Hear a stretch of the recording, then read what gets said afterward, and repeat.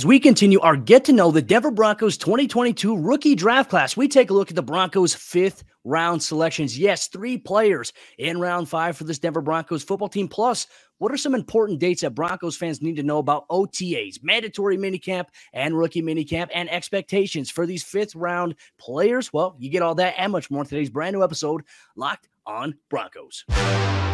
You are Locked on Broncos, your daily Denver Broncos podcast. Part of the Locked On Podcast Network. Your team every day.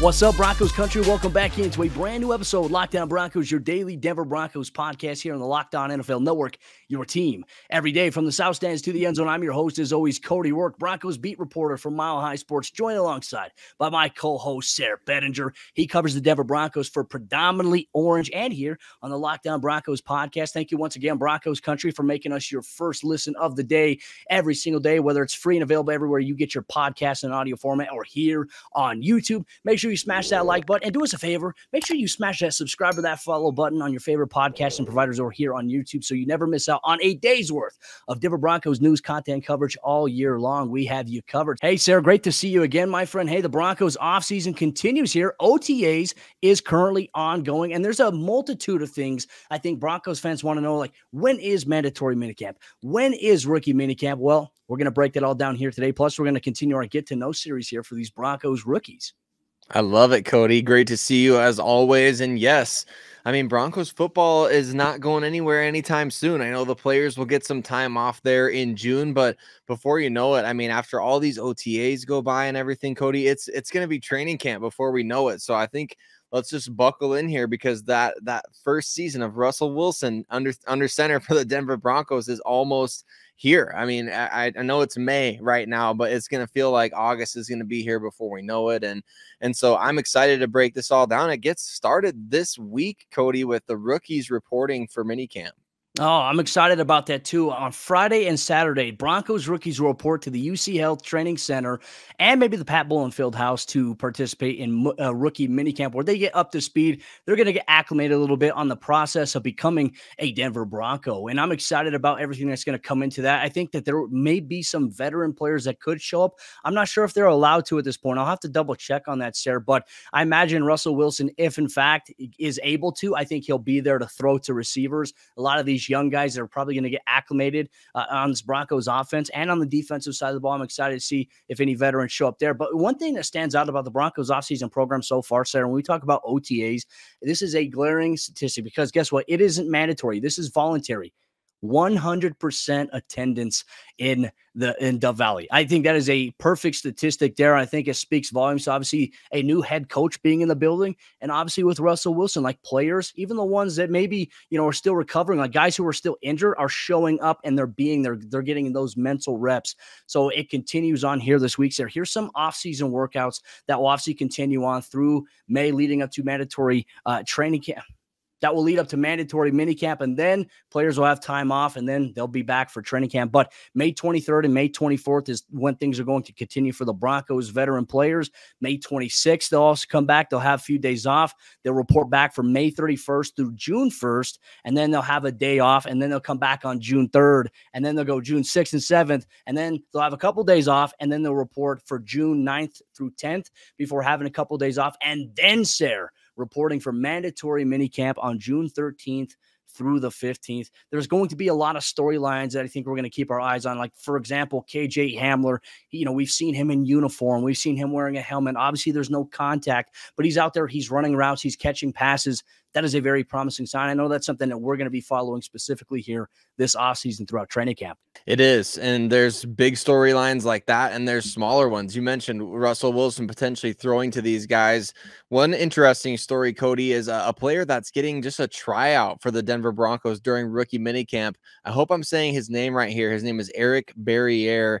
the Walter Payton Award-winning quarterback out of Eastern Washington. Super random acquisition by the Broncos and not even officially signed. He's just been invited to the rookie minicamp. So I think that's kind of cool. That award has been won by a lot of really big-time NFL players now, a lot of high draft picks. I'm pretty sure Cooper Kupp won it back in the day. Maybe it may have even been at Eastern Washington, if I'm remembering right. So Trey Lance won it recently. So the Walter Payton Award winner quarterback is coming to the Broncos rookie minicamp. But then obviously after that rookie minicamp is when things really start to ramp up. Like you mentioned, I mean, you get into the meat of OTAs, which takes us into almost mid-June or really mid-June.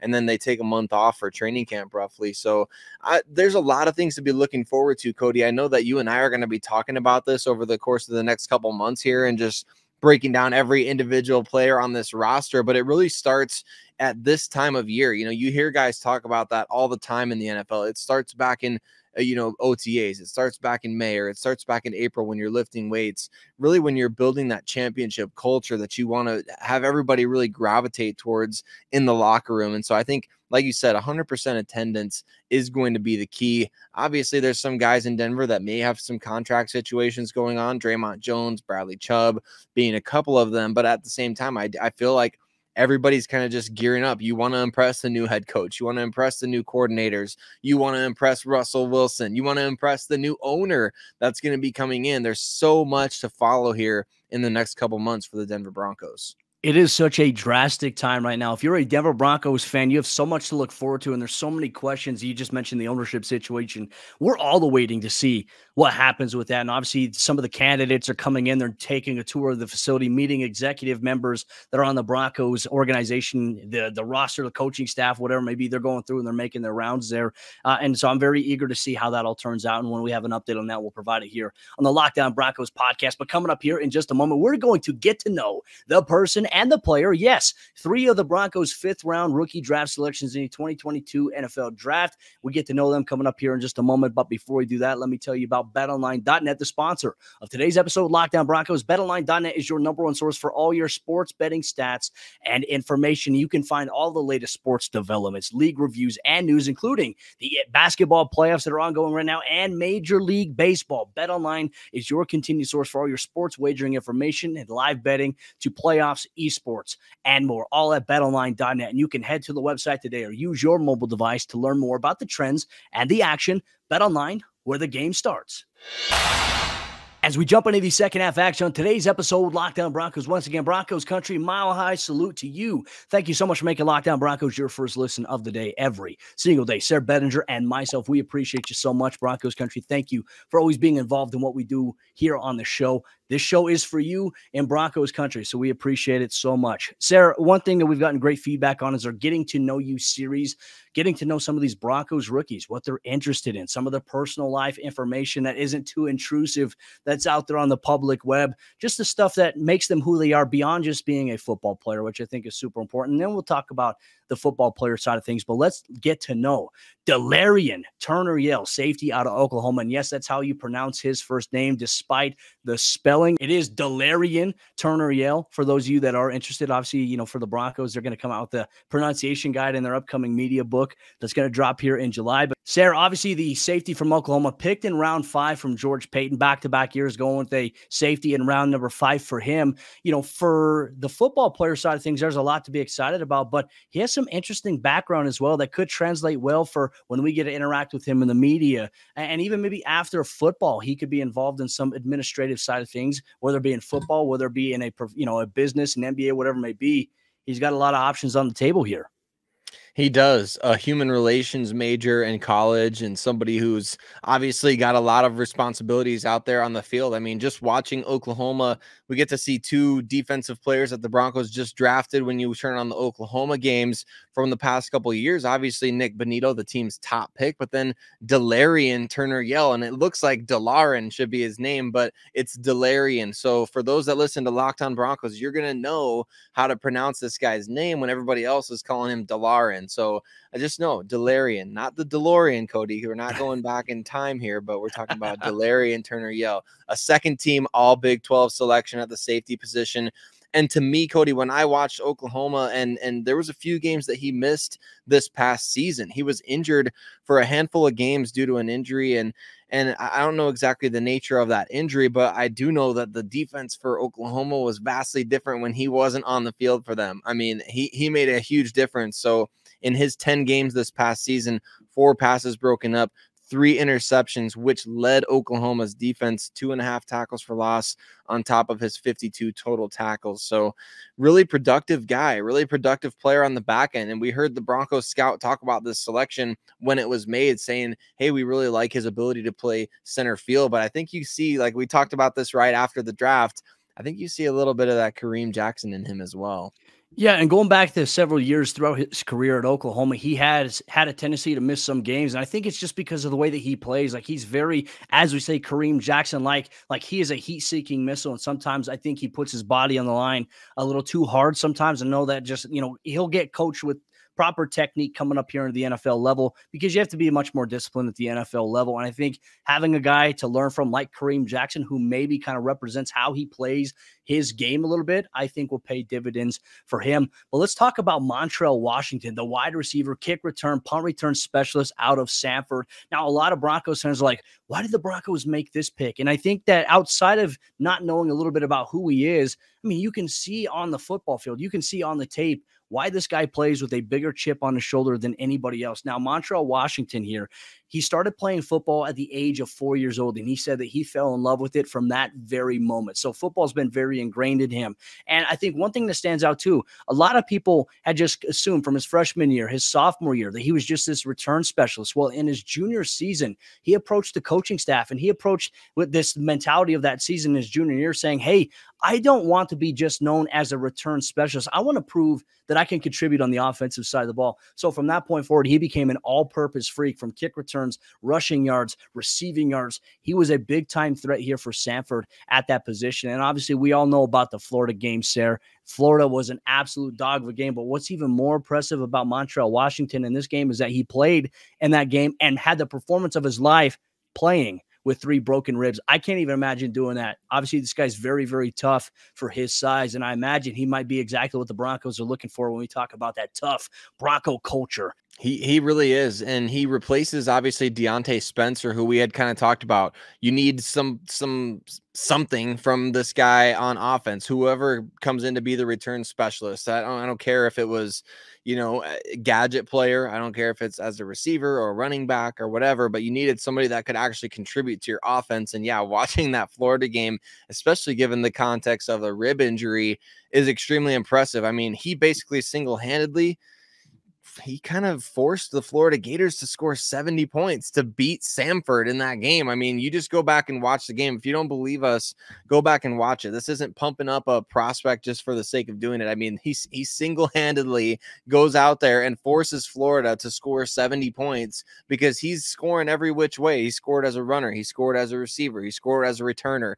And I think that's exactly the type of, impact the Broncos want from him. And more than just being a super fast guy, Cody, to me, he's an instinctive returner. That return touchdown that he had against Florida, I mean, he's working through a lot of traffic to finally get by all those defenders and get into the open field. It's not like he just saw a crease and utilized like a 4.2 40 type of speed to get through it. So really good stuff from him. I like this pick. I'm very intrigued by it because I don't think anybody really had him on the radar coming into this draft. There may have been a few analysts out there that evaluated like 400 prospects or more, but I wasn't one of them. So I had no idea who he was coming into this, but I really like what I've seen so far. Well, I think one thing for him too, I think he has the perfect makeup and football DNA in a sense for what the Broncos want offensively, right? I think everyone's going to be monitoring KJ Hamler. How is he feeling coming off of an ACL injury? Will he face any limitations opening up the season? But also, it's a great insurance policy. If something does happen to KJ and KJ's not quite ready just yet, which is okay. Like, as athletes recover from ACLs, it takes time. It's a mental journey as long as physical. What we see is very promising, but you never know. There could be setbacks along the way. We hope that doesn't happen. But I think the Broncos could also use Montrell Washington in that KJ Hamler type role if need be. And as you mentioned, maybe some gadget plays. They can be very creative with how they use him. And I think that's a great thing for the Broncos offense to have, is that explosive creativity. And as we've seen, Nathaniel Hackett, he loves to embrace those opportunities when they present themselves. But let's talk about another guy here, Luke Wattenberg, the Broncos offensive lineman selection. He's center. He's played a tackle at the early parts of his career at Washington and guard, and he was drafted in the 5th round. Now, this is an interesting thing that I don't think many Broncos fans know about Wattenberg, and I was very surprised to hear this myself. He actually played 6 years of college football. He was at the Washington program for 6 years, so he's very seasoned. He's ahead of the curve, I think, when we talk about a lot of those instances. And I also think that the COVID year made it to where he could come back and play another season, because obviously college football players in that season, it wasn't quite the experience they were hoping for. And that's why this year in the 2022 NFL draft class, we saw a lot of older guys come out. So he might have a little bit of an advantage coming into this team here. That was something I found very interesting about him in the draft process. Yeah, you certainly would think so, just because he's going to be 25 sooner than later. He's an older prospect, and that's okay. I mean, there's nothing inherently wrong with drafting older guys. I mean, especially offensive linemen, it feels like they can kind of play a little bit later than normal, almost like quarterback age, which seems like counterintuitive, or like that doesn't make sense, because offensive linemen, they play such a physical position, right? You would think that they would have a much shorter lifespan, for lack of a better term, in the NFL. But obviously Luke Wattenberg, a multi-position player, amidst some concerns that, hey, could the Broncos be going a different direction at center? Could they be going a different direction at left guard? Because I think right now we feel like Quinn Miners is pretty much a lock to be the starter at the right guard position. And then the right tackle position, we assume, is going to be Billy Turner. Maybe Calvin Anderson wins that job. We'll see. But then how does that affect the left guard position? Where does Dalton Reisner really have a solidified spot there? I think that's going to be fascinating to see, Cody, over the course of these next couple of months, as well as Lloyd Cushenberry at center, because we know he's struggled a little bit throughout the start of his NFL career. So you have to be, I think with those two guys, you have to be really, really sure that, okay, we're getting an upgrade at the position to pull them out of their respective positions, left guard and center. But I think that there's an option for that to be there now with Luke Wattenberg. The Broncos, again, I'll mention this, that George Paton has traded up for 2 guys. He traded up last year for Javonte Williams, and he traded up in 2022 for Luke Wattenberg. So I don't know what that necessarily says. You can make that what you will. It was, yes, he traded up like 8 spots in the 5th round, but still, it was a trade up nonetheless. And so they got their guy, and he's a super athletic dude who can play a number of positions for you. Really long arms, Cody, for an interior lineman. Obviously, he has the experience at tackle, but some intriguing traits for sure. Well, he did mention in an interview too, leading up in the NFL draft process, he mentioned that, in college, moving to center was great for him, and because it became his favorite position to play. Like, he loves hiking the football to the quarterback. So I think there's a lot of opportunities that we can investigate here with Luke Wattenberg, as obviously he begins his journey with the Denver Broncos. And we take a look, rookie minicamp begins Friday and Saturday of this week, and we'll have coverage here, Lockdown Broncos. Some of the recap of that is some of these rookies get welcomed into the National Football League. But what are some of these realistic expectations for these 5th round picks heading into 2022? Sayre, Bedinger, and myself, we're going to break that down and share our thoughts coming up here in just a moment. But before we do that, let me tell you about the sponsor of today's episode show. It's our good friends over there at Built Bar, and Built Bar is the home run draft selection for you if you love protein bars that are healthy and taste just like a candy bar. Built Bar offers 9 amazing original flavors, plus the occasional limited time flavor and the new exclusive Built granola bars. There's 3 exclusive flavors that you can find and try out today at Built.com. And the thing I love about Built Bar, they give you a little bit of extra push to get you through your day, because each bar contains 17 grams of protein, 130 calories, and only 4 grams of sugar. That is tremendous value for something that's covered in 100% milk chocolate and tastes just like a candy bar. And I want you and your family to get your hands on a box of Built Bar here today by going to Built.com. And when you go to checkout, make sure you use promo code LOCK15, and that's going to get you 15% off your next order at Built.com. As we jump into the 4th quarter action on today's episode, Lockdown Broncos. Once again, Broncos country, thank you so much for making the Lockdown Broncos podcast your first listen of the day every single day. When you wake up in the morning, you go to the gym, you make breakfast, you're getting ready for your day, you're on your drive to work. We appreciate you so much for tuning in, listening to us, or watching us here on YouTube. It means the world to us as well. Sayre, let's get to talking about some of these realistic expectations for some of these rookies, because I think a lot of times people look at NFL draft classes and they automatically envision, okay, hey, this is the premier role for this player. This is why this player was drafted. It could be the reality there, but I imagine that there's always a timeline associated with each of these picks and maybe how they're used. That you could see a couple of fifth-round picks used right away, or you may see them seldom used in the first couple of years of their career outside of special teams. I want to start things off with Turner-Yell here, obviously the safety out of Oklahoma. I look at this Broncos safety room right now, Sayre. It's pretty loaded. The Broncos have a bunch of dudes there, especially with Justin Simmons. No one's ever taken Justin Simmons off the football field. So we have to ignore the possibility about him playing that center field position the way that Justin does. However, I think, beyond Kareem Jackson's return, you have Caden Stearns there. You still have Jamar Johnson. You bring in J.R. Reed as well in the offseason, and now you add Turner-Yell to the mix. Now, the Broncos really investing in having a lot of back-end safety depth, which, as obviously the rumors have been talked about, they plan to play a lot of dime and nickel this season.